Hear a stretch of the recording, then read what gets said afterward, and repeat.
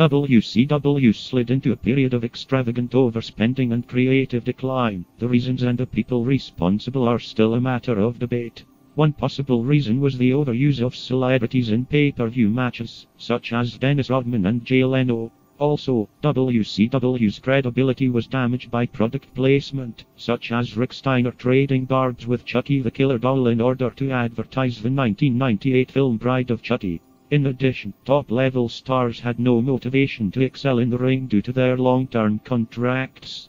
WCW did not promote its younger stars to the company's top slots, a charge admitted by Bischoff.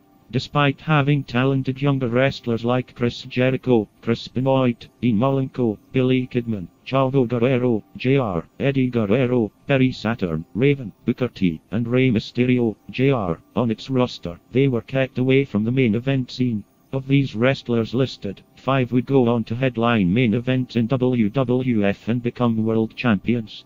Both Eddie Guerrero and Booker T have also since been inducted into the WWE Hall of Fame for their in-ring achievements, something WCW bookers believed these men would never be able to sell as. WCW programming had started to decline in quality, leading to a loss of viewers, and the company reacted by throwing money at personalities, something it could ill afford to do. Talents were reportedly signed to keep them from appearing on WWF television.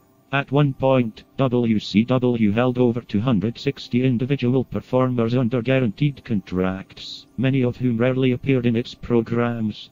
During one Thunder program, only 15 of the 260 contracted wrestlers appeared on screen. Also in '98, Bischoff recruited the Ultimate Warrior, a former WWF star, to feud with Hogan to capitalize on the Hogan and Warrior match at WrestleMania 6. Their October 1998 rematch at Halloween Havoc was considered as one of the worst matches in pay-per-view history, and, although the feud between Warrior and Hogan leading up to the match was initially well received, interest soon dissipated after several convoluted and unrealistic segments involving the two were aired on WCW programming. Warrior also insisted on elaborate and costly apparatuses, such as a trapdoor in the ring which badly injured a British Bulldog when he landed on it awkwardly earlier in the event. Warrior would vanish from WCW shortly afterwards.